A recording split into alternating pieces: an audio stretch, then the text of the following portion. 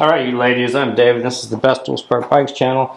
And what we're going to do here is we're going to get rid of this thermostat tube, the cooling tube. It's got the thermostat in the tube on the 24 bikes, not the motocross bikes, but the trail bikes. And we're going to put the straight tube in it, and we're going to see how that changes the temperature and also the running performance. Now, I did a few runs on the dyno, some good wide open runs, and then we put our code reader, clipped it into the diagnostic port where you click on live data and you can see what's up. And here is the temp that it showed.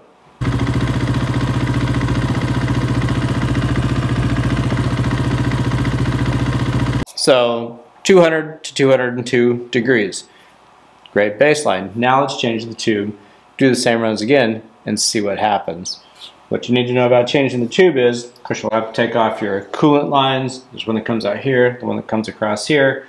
There's a silly little plug that comes out of here for one of those little canister drain lines. That's kind of in your way. You'll want to take that out. And then you're going to use a 30mm 6-point socket to get this thing out. And some people just grab it with pliers. That's fine too,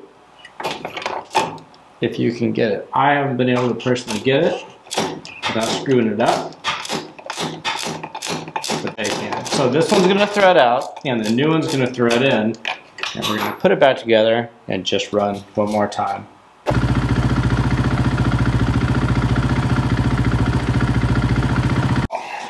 First things first, this is my mushroom shirt. I am a fun guy. People have asked me that. Yeah, I'm a fun guy. So, coolant tube. What a nice little gain, right? Cooling that thing down 15 degrees, not bad.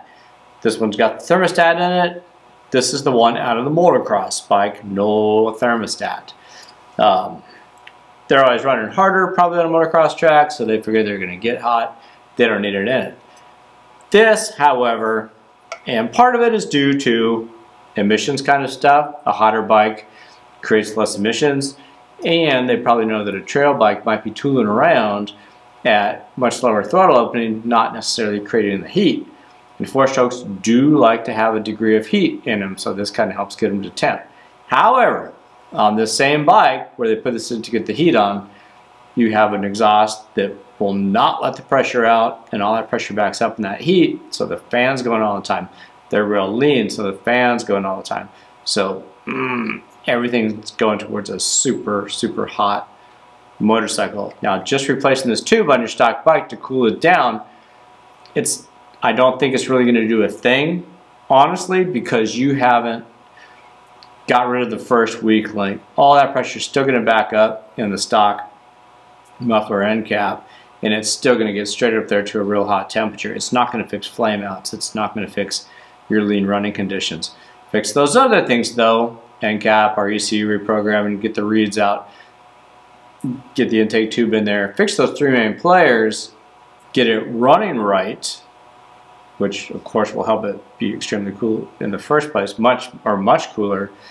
Then, if you're going to be in the summertime, the tighter stuff or whatever, get this guy out, get this guy in. I will say too, if you were just doing things even kind of like desert racing, being out there, especially if you're out there in the summertime,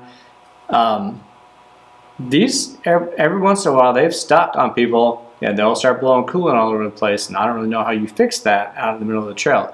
So it's not the worst idea just to cover your butt, like putting a heavy-duty tube in it over a light-duty tube to get this thing out, get this thing in.